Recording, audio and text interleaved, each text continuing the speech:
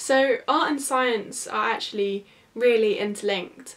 They're both ways that people can explore questions, and the reason why it's so important at the moment is because of all the obviously extreme issues that we're facing, and in the science world, if you are working on a problem that's probably really important, getting the knowledge out there to people so that they can understand it is equally as important as doing the science itself, I feel.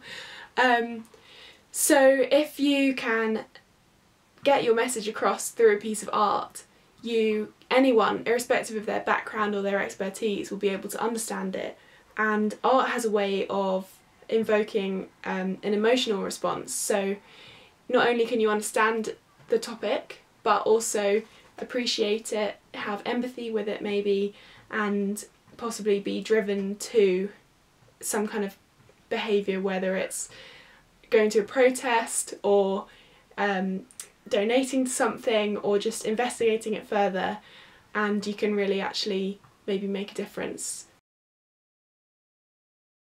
So in terms of careers that you can go into with this kind of skill set, it's becoming much more common, and there's lots of jobs out there that you wouldn't have even thought was a job.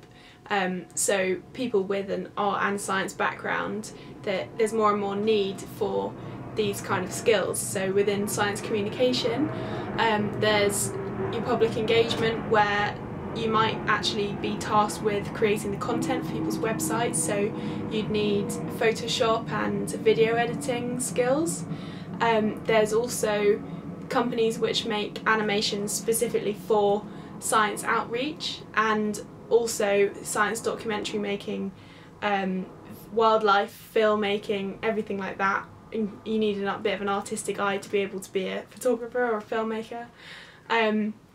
There's also, your illustrations for botanical and anatomical books, where you need a super amazing photographic drawing skill, and also a knowledge of what the parts of the plant or whatever you're drawing. So yeah, lots of jobs which you might not have thought of with these skills. So unless you're able to go and do 2 or more degrees, you're probably an artist interested in science or a scientist interested in art. I think probably the more likely is that you've got a science background, because arguably it's easier to keep up art in your spare time than to keep up science. So I managed to get into this sort of field by, my launch into the career by the BES, where I was digital engagement intern, and I'd seen this job advertised on a science communication job mailing list. So I did art for A-level, but then went on to do biology at university. I kept up art in my spare time, doing pet portraits and children's book illustrations, and making a few videos and things like that. So I started putting my work out on Instagram and kind of keeping a portfolio of all the stuff that I was doing. And then when I did my Masters in Biodiversity, Evolution and Conservation Research, I found a load of opportunities to actually use this skill to explain what I was talking about. So I did a couple of blog illustrations, I also used a couple of infographics, and started making stop frame animations for any presentations that I had to do. And by sort of showing people these and getting more practice, it actually created opportunities out of nowhere, which was really cool. I don't mean for this to sound like I'm just totally sucking up, but my best day probably was my first day on my BES internship, where after going around meeting everyone and having my initial meeting with Chris and the rest of the team, I got down to cracking on with my animation, which was going to be what is ecology and explaining the importance of it. And I was sat there drawing foxes and just thinking to myself, how have I done this? I'm doing my favourite hobby as a job, and it's actually going to be towards something that's really worthwhile. And I was just looking down at this fox, just thinking like, I am absolutely winning life right now.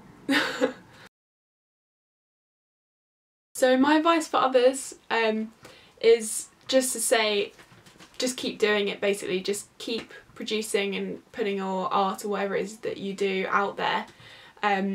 My brother actually gave me a book called Show Your Work by Austin Kleon, which I would really recommend.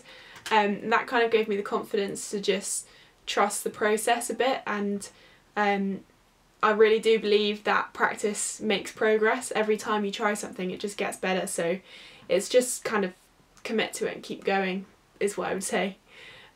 Also, if you're doing it alongside your research, I just would say always look for creative ways to explain your research. So whether it's for a presentation or as part of your job or just for fun, it's never a waste of time, and opportunities do seem to follow. People really appreciate you taking the time to try and explain it to non-scientific audience.